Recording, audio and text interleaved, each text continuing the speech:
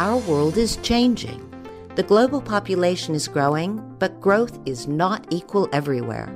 The population of Asia already outnumbers that of all other continents combined, and over 50% of us already live in cities, and 70% of world population is projected to live in urban areas by the year 2050.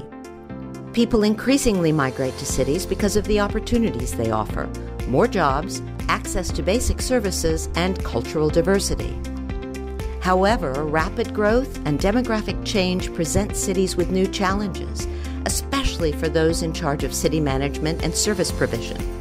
But rapid urbanization isn't the only challenge they face. Climate change is causing increasingly frequent and damaging floods, sea level rise, drought, shortages of resources, and increasingly unpredictable weather patterns. Cities emit 75% of the greenhouse gases driving climate change. Cities not only have to tackle these existing challenges, but they must also make sure that their current unsustainable practices don't further increase hazards. And that's not all. We've also seen an increase in informality, lack of housing affordability, violent attacks, disease outbreaks, epidemics, unemployment, political instability, and the arrival of people seeking refuge.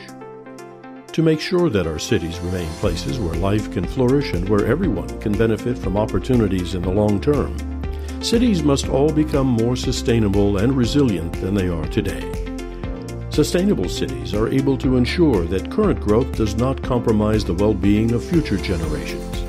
Resilient cities are able to maintain these advances even when cities are faced with shocks, stresses, and challenges, either natural or man-made. Most cities are committed to becoming sustainable and resilient, and many are finding creative and effective solutions to the challenges they face.